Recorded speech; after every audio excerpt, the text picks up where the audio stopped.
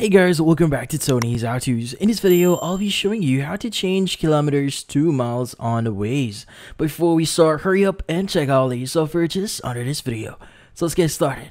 In this case, you might be wondering, how do you change kilometers to miles in Waze? Well, the first thing you want to do here is you want to make sure that you're using the latest version of the app. Now go ahead and open up Google Play Store, search for Waze, and if you do see any update button, go ahead and click on it and wait for it to update. But in this case, let's go open up Waze here. And from here, what we need to do is we need to access the 3-bar icon at the top left of your screen. Now from here, you want to access settings, and under settings, you want to look for general. Now, general is going to be at the very top here, which is the first setting that you can access here. But in this case, let's go and open it up. Now, in here, there are a few things that you can change here, like language, trip suggestions, but we also have the distance units.